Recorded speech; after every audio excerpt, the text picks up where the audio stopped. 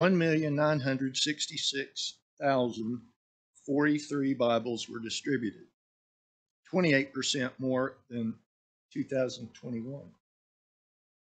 Interestingly, almost 20% of those Bibles were distributed throughout Ukraine.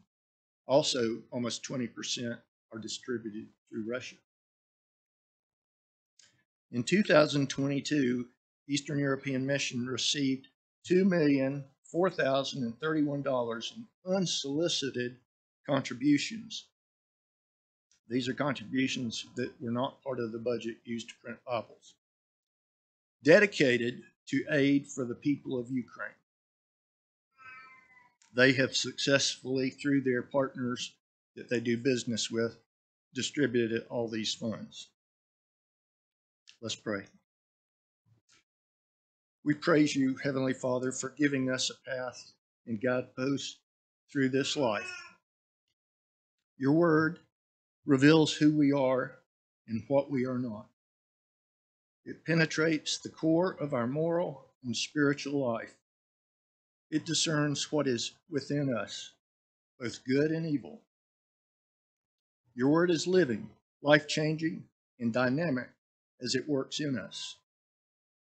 It is my prayer that we may seek it, share it, and let it shape our lives each step of our way. In Christ's name, amen.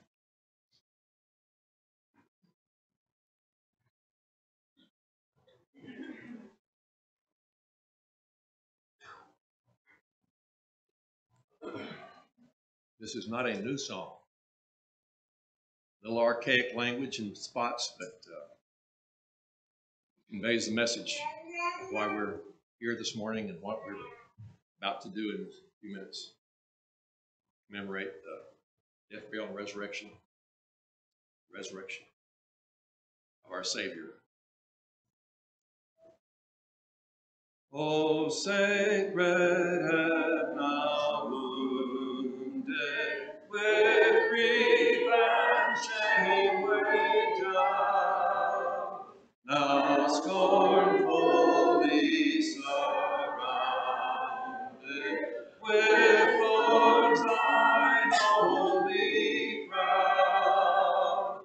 How art thou pale with anguish, with sore abuse and scorn.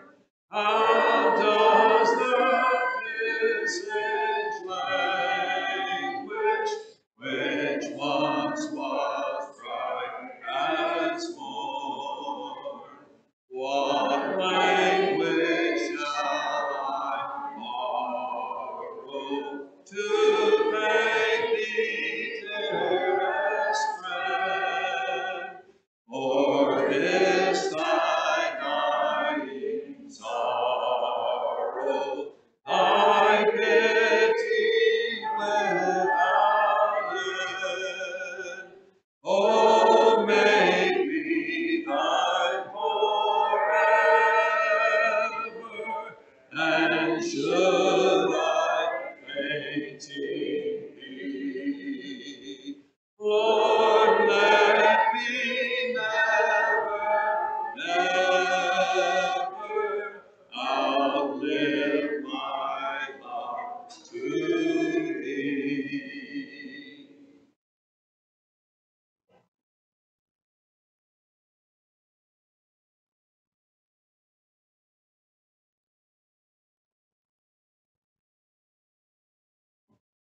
Good morning. This is the time of our worship where we set aside everything else in the world and we think about only Jesus and his sacrifice, the blood that he shed that sets us free. I'm going to put aside all the things that we worried about before we got here and we worry about afterwards.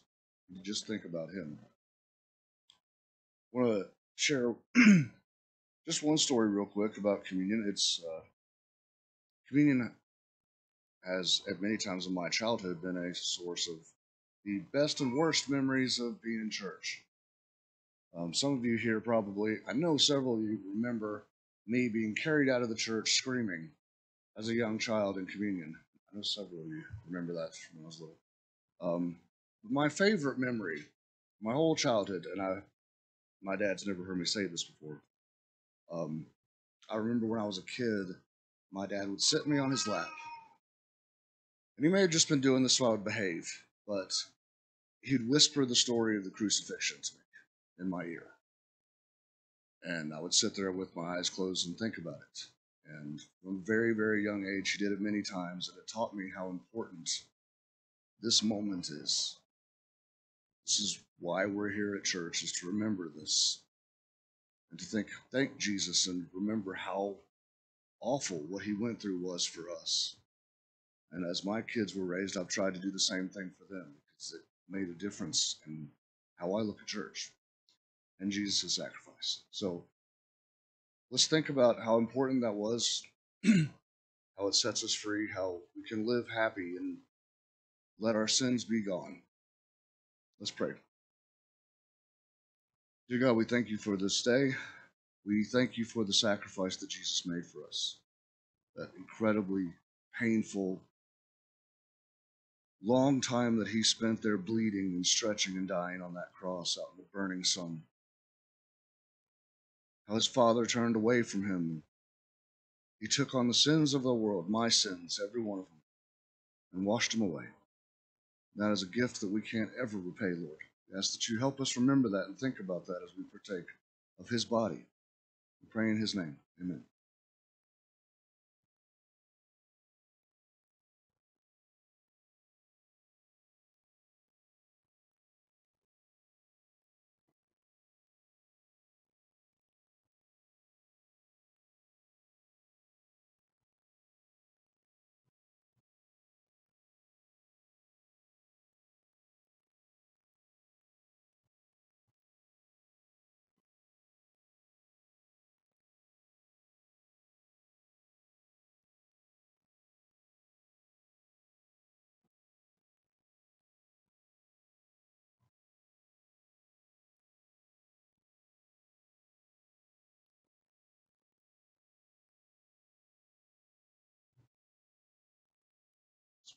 Pray before we partake of his blood. Dear God, we come before you again, thinking about that sacrifice, ready to drink the cup which symbolizes his blood, and all that blood that he shed for us on that day, that blood that washes us clean. In Jesus' name, amen.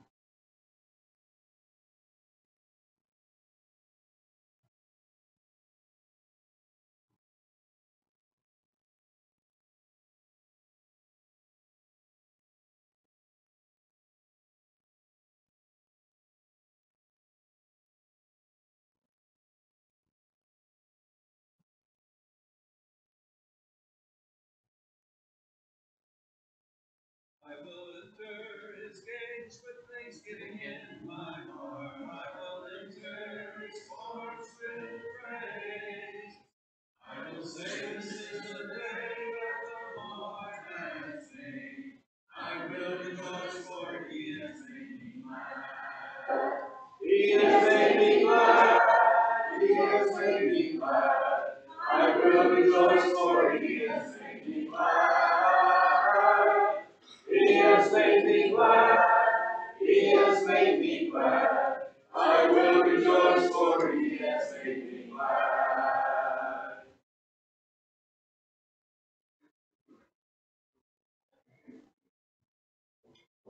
If you'd like to give to the work of the church here, the tray's sitting out on the table if you want to do it the old-fashioned way, or you want to do it the new tech way, there's the QR code on the bulletin that you can scan, and it'll take you right there. So as we prepare, I want to put our minds in the right place and pray for the offering. Dear Lord, we thank you that we're all able to be here, that we're blessed to live in America, blessed to have the good things that go on in our lives, Lord. We live in comfort that the entire history of the world has never had. And we ask that you help us remember those things and be grateful for them and take parts of those and give back. Give of our bodies, give of our minds, give of our blessings. We ask that you help us to remember that. In Jesus' name, amen.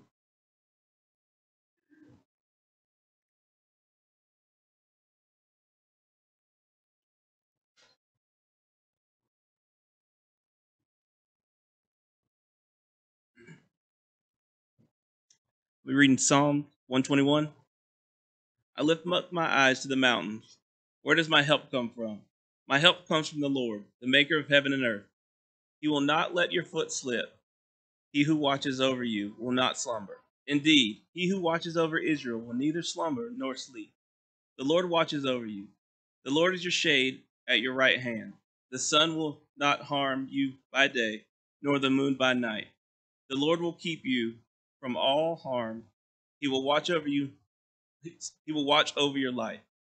The Lord will watch over your coming and going, both now and forevermore.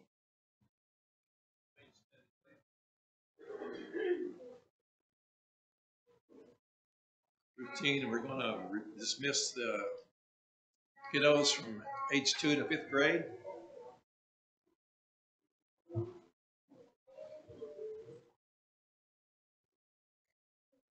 We'll sing this song before Michael brings us our lesson of the hour.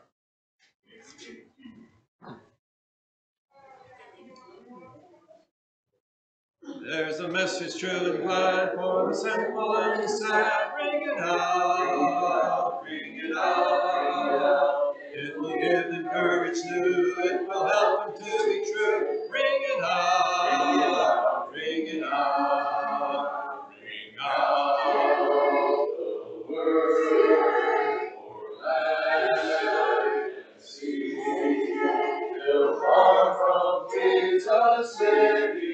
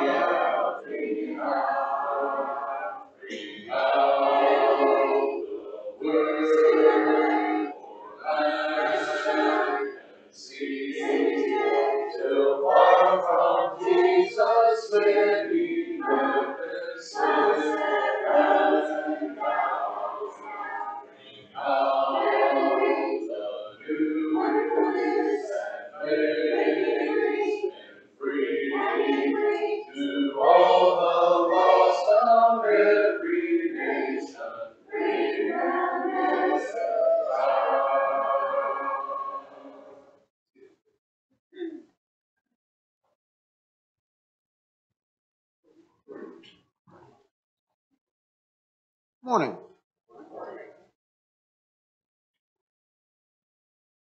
It is that time of year when the weather is getting nicer, seasons are changing. Some of you may be starting or have already started spring cleaning.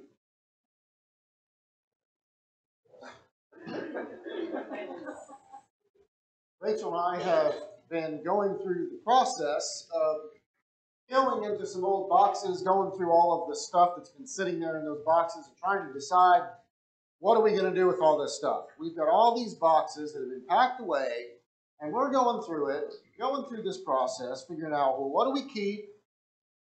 What can we sell? What do we just throw in the trash? It is amazing what you can accumulate over time. How much stuff you can end up having. And I'm going through these boxes, and I'm like, why is this taking up space? Why have we held on to this? This needs to be thrown away. I open one box, there's a whole bunch of folders in it. I start looking through those folders. These are phone bills from 10 years ago. Why do I have this? Throw it away. Trash. We open another box. There's all these plastic cups. There's more plastic cups than we can fit in the cupboards. Why do we have it? Throw it away. We open one box full of pine cones. That was not my box. Why do we have pine cones? She said they're decorations. Oh, we'll go to the yard and get more pine cones if you need them. Throw those away. There's stuff that at one time may have been worth keeping. But at this point, it's just been sitting in a box for years. We've been here at Biltmore for almost 5 years now, and there's stuff that we boxed up that has still not come out of the box. If we haven't used it for 5 years, do we really need to keep on hanging on to it? And as we've been going through it, sometimes Rachel and I agree on what to do with it. Sometimes not. Sometimes she wants to hang on to something. I'm saying, why? Then I want to hang on to something, and I have to be like, okay, give it to her. Now I got to ask myself, why? Why? And many of you may have gone through this same process at some point. We have a tendency to hang on to things we don't need. We box things up, or we put them in the back of the closet, we pack it away, and we don't see it again for years. And all it's doing is taking up space. For this morning's sermon, I thought we would talk about the things that we hang on to. The things that take up space in our lives. The things that we don't need, but for some reason we are keeping. I'm not talking about the physical things. In 2 Corinthians 5:17, therefore, if anyone is in Christ, he is a new creation. The old has passed away, behold, the new has come. That is a beautiful verse. We are made completely new in Christ. And not only are we new, the old is gone. The old has passed away. It is no more. Now that doesn't mean we don't have any more problems. Life is just wonderful and perfect now. Life still throws us some curveballs. Sometimes it still gets us down. There are going to be trials and tribulations. That happens. There's another really encouraging, beautiful verse, just one chapter before this, 2 Corinthians 4:16. So we do not lose heart. Though our outer self is wasting away, our inner self is being renewed day by day. When we are in Christ, when we are in the family of God, when that sin and those problems get us down, we can give it to God. We can give it to our Father, and we are being renewed day by day. Every day is a reset. Every day is a new opportunity.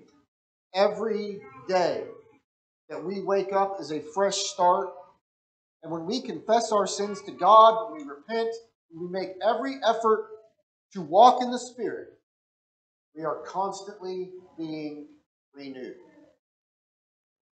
Yet, we hang on to some of those old things.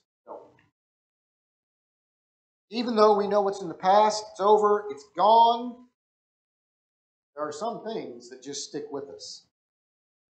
And there are some things that are just really, really hard to let go of. Going through some of our boxes, there's stuff in there that I'm like, I don't need this. I'm never going to do anything with it. This is only going to take up more space, which is going to cause more problems. But I can't get rid of it. I can't bring myself to let go of it. This is part of me. This is who I am. You know, God does not want you struggling with depression. But if you've had it for the last 5 years, 10 years, if it's been a part of your life that long, what do you know? It's who you are. How do you just let that go? You don't even know life without it anymore. And for some of you, it might seem a little backwards and counterintuitive, but others, they identify with this and know exactly what I'm talking about. It's like, I know I should let it go. I know I need to get over this. I know I need to put it behind me. But that's scary. I think I'm going to hang on to it a little. I think I want to keep this for a while. God does not want you to be stagnant in your life. But you know that divorce that happened a long time ago really messed you up? You can't get past it. It's still there. That close friend who wronged you, did something terrible to you, it really messed you up. And you can't get past it. That death in the family that rocked your world, that way that you were mistreated, whatever it is, it's still hanging on. And you can't get past it. One of the conundrums that Christians often face is, I know God has forgiven me, but I can't forgive myself. I know God doesn't see that sin anymore. I still do. I know all that stuff's in the past, and it is no longer held against me. But I still hold it against myself. Hebrews 12:1. Therefore, since we are surrounded by so great a cloud of witnesses, let us also lay aside every weight and sin which clings so closely, and let us run with endurance the race that is set before us. Endurance races are not easy. And I think we all know that life is an endurance race. Life is not a sprint. It is a marathon. We're going to go through a lot of stuff, and it's going to be difficult. So how do we run that race? Well, the author says, let us also lay aside every weight. You don't want to be carrying extra weight in an endurance race. It's not going to go well for you. In fact, you don't want to be carrying any weight in any race. Why not? Well, obviously, it slows you down. It makes it hard. I've got extra weight on me. I can't run as fast. Think about that as it relates to your walk with Christ. How effective is our ministry? We've got a whole bunch of extra baggage. How well are we doing the work of Christ? We've got to carry all of this stuff. It is just slowing us down, dragging us down. One day, when I was in the Army, we went out to a football field to do our PT. And we had to do a series of buddy carries up and down the football field. It was never fun. One of the carries we had to do is called a neck drag. Neck drag is just in case you ever come under fire, you have to stay really low. So your buddy lays on the ground flat on his back. And you have to straddle him, get over him, and he's going to interlock his fingers behind your neck and just hang on, and you've got to bear crawl and drag him under you. And I got paired up with this really, really, really big guy for this one. This guy was 6'5", at least 250. I'm pretty sure it was more than 250 pounds. And I had to drag him on my hands and knees the entire length of the football field. I can run 100 yards with ease. 100 yards isn't even a warm-up, but trying to drag that guy, trying to drag all that extra weight while I am on my hands and my knees, clawing at the turf for every inch, it exhausted me. I was completely spent. I had nothing left after that. What are we carrying in our life that is weighing us down, that is exhausting us? What do we have that is slowing us down and hindering us and holding us back in the spiritual house that we've built?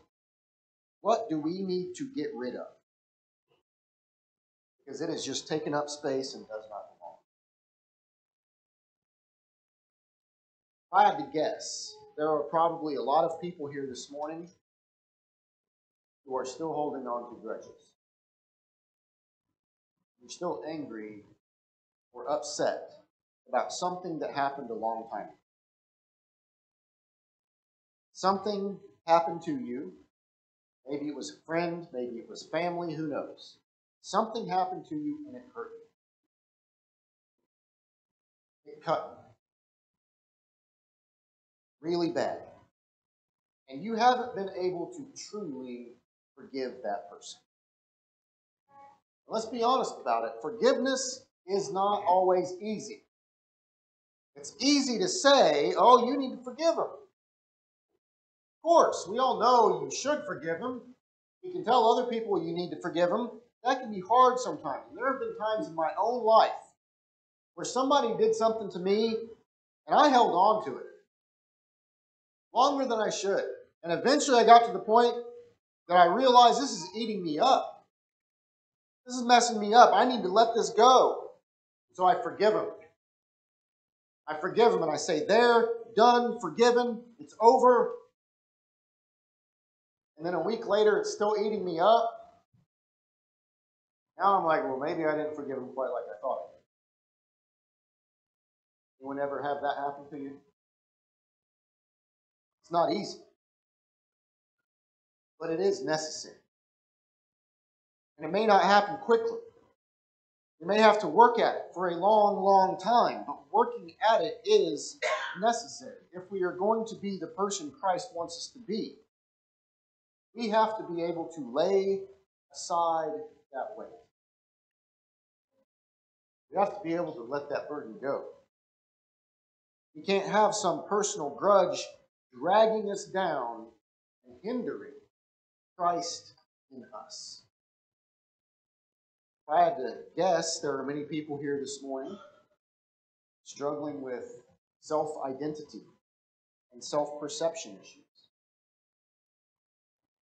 You may struggle to find your value and your worth in relationships or your career or even right here at church.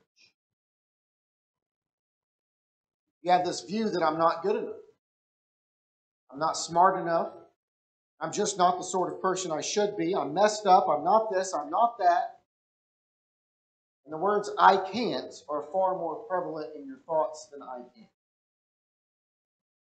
You're carrying around this weight of limitation within you because you believe the worst about yourself. You will never be the best version. And Christ wants to work through you. He wants to do things through you, but you are not letting him because you're saying, oh, I can't.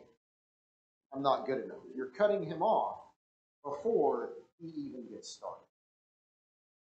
Ephesians 3:20 and 21, now to him who was able to do far more abundantly than all that we ask or think, according to the power at work within us, to him be glory in the church and in Christ Jesus throughout all generations, forever and ever. Amen. Far more abundant. Far more abundantly than what? Than all that we ask or think. We can't even imagine what Christ can do in us. We ask for something. Christ says, I can do better. I can go bigger. You're thinking too small. I can do far more abundantly than that. That's the kind of power he has. And where is that power? According to this verse, it is at work within us. The only thing that is hindering that power, the only thing that slows it down, is us. It's us carrying all that extra weight. It's all that extra baggage that we're trying to bring with us. It's all that extra stuff that we just can't let go of. If I had to guess, there are many people here this morning that are still holding on to, and struggling with, and ashamed of past sins. I did that one thing that one time, and it's bad. Real bad. I can't bring myself to say it out loud. I can't admit it to anyone. I have to hide it away deep, deep down. I can never let it see the light of day. I hate myself for it. Did Christ die for that sin? Yes, he did. Did Christ take that sin to the cross? Yes, he did. Did Christ forgive that sin? Yes, he did. We know from Scripture, from the Word of God itself, there is no sin too big, no sin too shameful, nothing you have done that is so terrible and so awful, Christ can't take it away. 1 Peter 2:24, He himself bore our sins in his body on the tree, that we might die to sin and live to righteousness. By his wounds you have been healed. Die to sin. Live to righteousness. Is that old sin still alive in you? Christ forgave it. He got rid of it. It doesn't have to be a burden anymore. It's gone. It doesn't have to be a weight in your life. It's over. It doesn't have to drag you down and hold you back anymore. But is it still there? Dragging you down, holding you back. What better time than right now to start doing some spring? What better time than today to start taking inventory of your life? It's time to start figuring out, what are you holding on to that needs to go in the trash? What sort of grudges or sins or shame or embarrassment or negativity or pain or hurt or whatever it is are you holding on to needlessly? What is it in your life that serves no other purpose than to just take up space and cause you problems? It's time to get rid of it. It's time to let it go and part ways with it. And I know, easier said than done. But if we're going to be the people Christ wants us to be, it still needs to be done. Christ needs us to run that race to the best of our abilities, and that means getting rid of the pointless weight.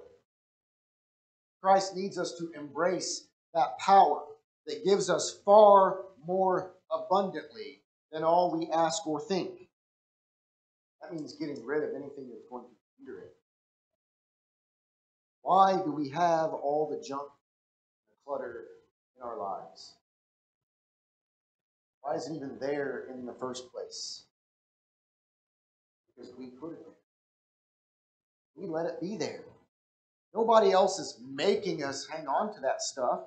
God is not holding it over our heads. It is not something that is useful or serving a purpose, but we choose to let it live in our lives. We choose to let it stay there. Romans 5:9-11, since therefore we have now been justified by his blood, much more shall we be saved by him from the wrath of God. For if while we were enemies we were reconciled to God by the death of his Son, much more, now that we are reconciled, shall we be saved by his life. More than that, we also rejoice in God through our Lord Jesus Christ, through whom we now have received reconciliation. Notice how many times Paul says, reconcile, save, justify. When we are in Christ, we are made new, and that new doesn't come with all that old baggage. There's nothing from that old that comes with us. We are reconciled to God. We are made right with God. That means all the old junk is gone. All the stuff that got between us and God, it's gone. So why are you still hanging on to it? Christ has called you for a purpose. If you're being hindered in that purpose, if you're being slowed down, if you're being weighted down, if you can't run the race that you've been called to, because you're still hanging on to all that garbage in your life, it's time for some spring cleaning. It's time to start throwing some things in the trash, getting rid of it. If you are ready to turn your life over to Christ and to put Him on in baptism, let Him make you totally new.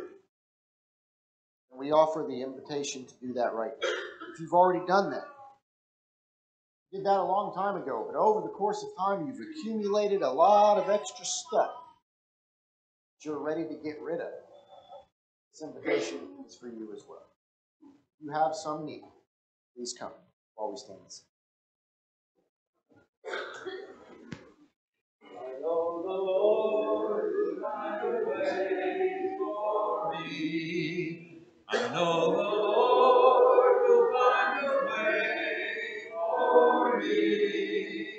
If I walk in heaven's light, jump the road into the right, I know the Lord will find a way for me. The Lord has said, go preach the word to all the world. The Lord has said, go preach the word to all the world. If I walk in heaven's light, shun the wrong into the right, I know the Lord will find a way for me. It be grand to hear Him say, well done. For it be grand to hear Him say, well done. If I walk in heaven's light, shun the wrong and do the right. For it be grand to hear Him say, well done.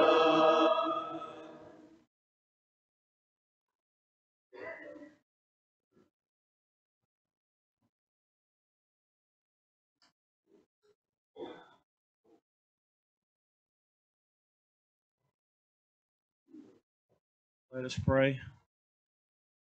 Our Father in heaven, we come before you today, thanking you so much for this opportunity to come here this morning, sing songs of praises to you, and to hear another portion of your word from Michael. A great lesson today, Father. We realize that Christ did so much for us. But what we need to realize, Father, is He wants us to be the most happiest, joyful, peaceful people on the face of this earth, so that people will see our light shining and want to know why. And this is a great opportunity for us to tell them about Jesus. Give us that opportunity today and every day. We thank you, Father, so much for the peace that you bring us. Help this day to be a new day, a day of starting over, a day that we wipe the slate clean and live for thee totally. We thank you so much for your love and for Jesus' love. Go with us throughout this day and every day. In Christ's name we pray. Amen.